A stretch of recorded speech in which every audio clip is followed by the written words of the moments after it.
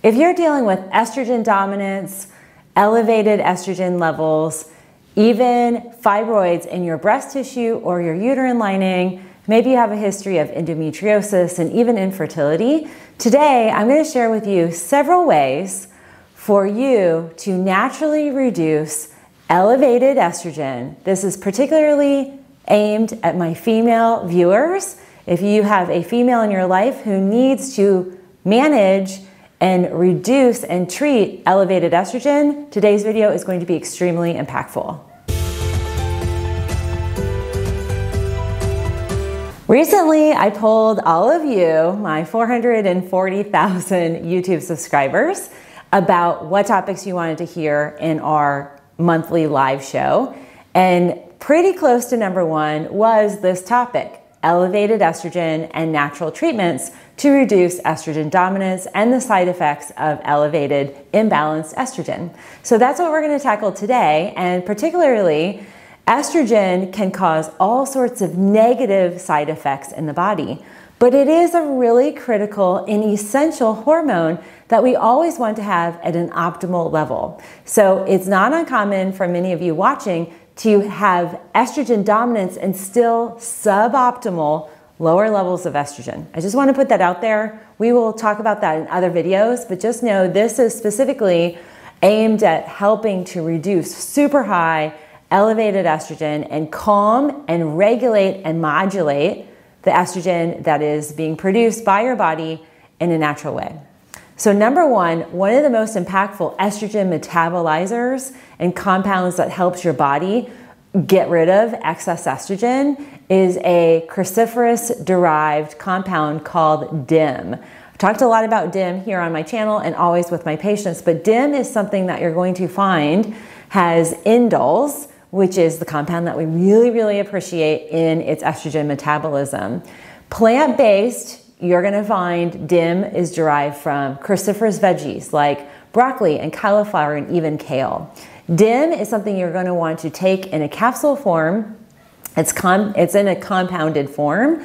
It is a very powerful way at helping your body and your liver metabolize estrogen. Number two, counter to what I know many of you might think, flax seeds and lignans, specifically the compounds in flax seeds, help to reduce estrogen. I've gotten a lot of viewers saying, I don't like flax seeds because they elevate estrogen. That's a misnomer, that's a myth, that's a non-truth, and factually and scientifically not founded. Flax seeds are anti-estrogenic. That's what we want to tap into here in that whole omega balancing. One of the things that omegas do, all different types of fatty acids, help break up and break down the long bonded chains of estrogen. Estrogen is a very heavily bonded, 13 or 14 different bonds.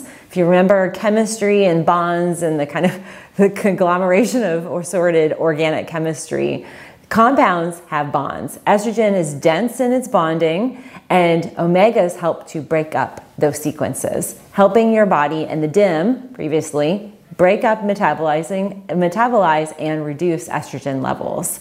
On a daily basis, you want to look at taking 2 tablespoons of flaxseed a day, and I recommend whole flax seeds. You can grind them up that day.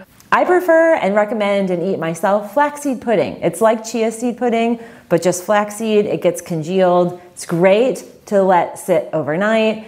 It also has really good fiber content, and you can add a whole bunch of other good things like maca and some of these other compounds I'm recommending today. Highly beneficial. Our third estrogen-reducing herb here on this list is called chaste tree berry. You might be familiar with it. It's a common known name as Vitex. And if you live in certain parts of the South, you might actually have Vitex growing in your backyard, like we have 3 Vitex trees. Vitex is a powerful pituitary gland regulator.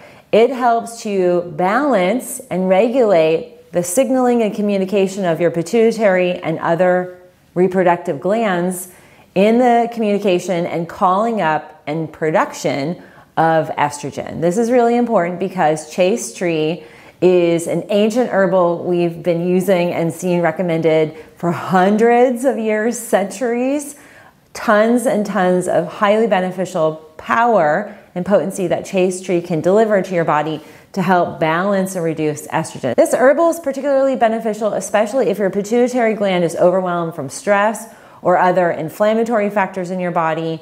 I love chaste tree for all women, and Vitex, especially with women 35 and older. It's very powerful. And similarly, our number 4th herbal here is an herbal called red clover. Red clover has isoflavonoids, and it's really, really beneficial for reducing estrogen levels. This particular herbal, we see a lot of estrogen dominant symptoms like hot flashes, mood swings, PMS, that kind of fluctuation where estrogen really spikes. Red clover is great for bringing balance to the body. Now, number 5 and 6 are therapies I recommend. Number 5, exercise that is fat burning in its focus, like muscle building, weight training, and even exercises that are HIIT, the high intensity impact cardio. These muscle building, fat burning exercises are really key for reducing the amount of excess estrogen being stored by your body and your fat cells. So this is less about weight management and metabolic process and more so minimizing the quantity of fat cells in your body that are holding and harboring excess estrogen. I love these types of exercises at minimum 3 times a week. I would not do them daily, ladies. So make sure you focus on 3 to 4 days, no more, no less. And honestly, one of the most important components behind excesses in estrogen is stress hormone management, particularly cortisol. Cortisol is a stress hormone that your adrenal glands produce and can just create all sorts of havoc inside your body, particularly when it comes to reproductive hormones. One of the challenges with excesses of stress and cortisol being elevated or imbalanced in the body throughout the day, women will experience a significant reduction in progesterone.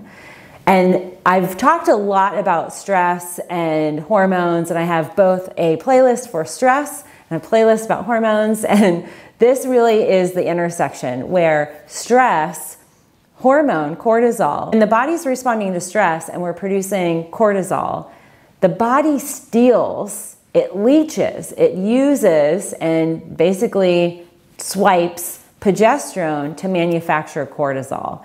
So what happens is, for the female body, estrogen is no longer in check. And there's a ratio between estrogen and progesterone. It's a 3-to-1 ratio. That's the perfect ratio where we see the most minimal amount of symptoms of hormonal imbalance. Even when women are too low or too high, if we have the 3-to-1, we will see less symptoms.